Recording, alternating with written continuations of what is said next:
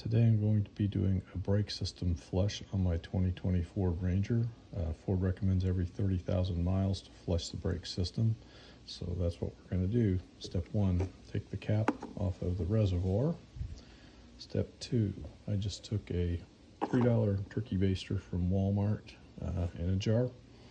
You can put the baster down into the reservoir as far as you can. There's a strainer in there though, so you can only get down to about between the maximum and minimum level in the reservoir, but sucked as much of the old fluid out. As you can see, it's a yellowish color. The new brake fluid will be good, or be clear.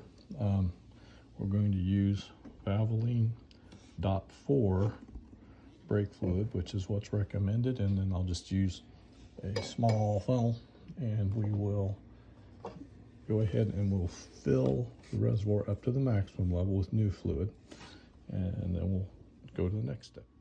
So now I've topped off the brake fluid.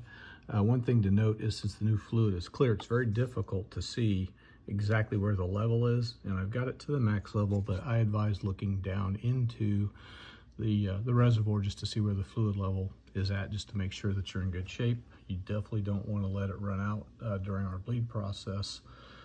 So also one other thing to note is brake fluid is very caustic to car paint, so do what you can to protect your car paint and not drip any brake fluid on it. For the next step, we jacked up the truck, put jack stand under the axle, remove the wheel. Plug nuts are 19 millimeters, use my air wrench for that. The next step after that then is behind here on our brake caliper. You can see there's our drain. Release that, open that with a 7/16 inch wrench, and I believe that's 11 millimeter equivalent. First though, I had to remove this small black cover that was on the end of that, and just use a small screwdriver just to pry that off.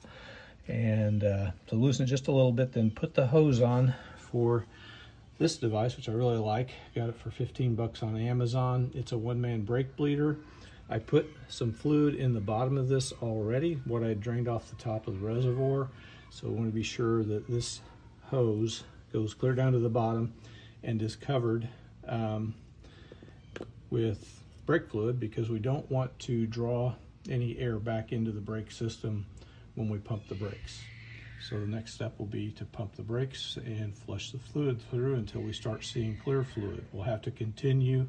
We'll do that in cycles of three pumps, refill the reservoir, check this reservoir to see if the fluid coming out is switched from amber to clear.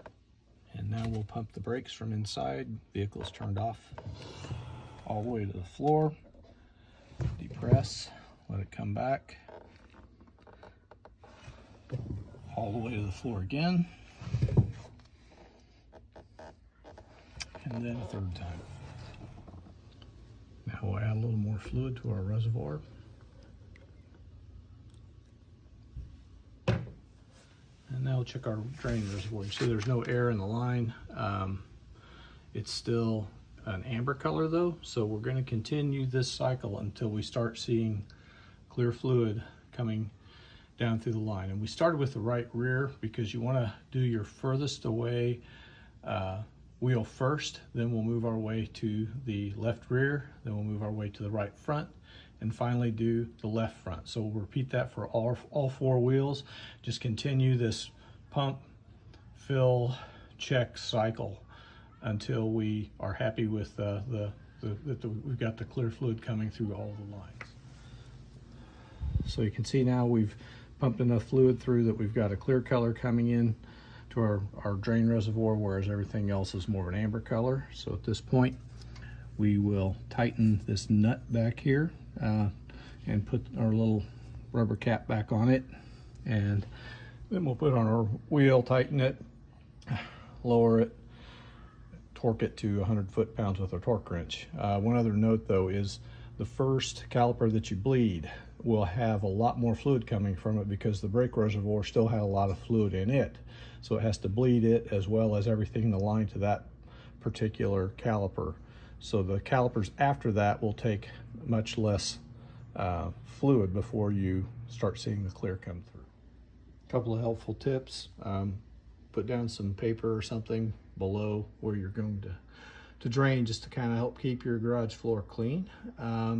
Also, it's a good time to inspect your brake pad. You can look through here on the caliper to see the back pad looks pretty good. Up here on the front pad, it's still got some decent pad on it as well. Another tip, before you put your hose on here, you'll want to be sure and get up here and break loose your drain. As soon as you get that broke loose, then get your hose on there pretty quick, because it's going to start leaking fast. So anyway, just a couple of helpful tips. Next step will be to tighten the lugs with the air gun. We'll do a star pattern here, here, here, here, here, here. Then we move to the torque wrench, have it set at 100 pounds. We'll do the same star pattern. And then I just take another pass around just for good measure. Okay, we've topped off the reservoir to the max level.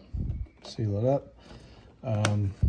Couple of closing thoughts. It did take me, I bought two 32-ounce containers of brake fluid. I believe the capacity is about 40 ounces, but I tend to probably bleed a little further than I had to, just to make sure I got the lines good and clear. Can't emphasize enough, you do not want to be sure and go under this minimum level on your reservoir when you're pumping. So be sure and check often, because otherwise you get air in your lines and you'll have to kind of start over again with this whole process.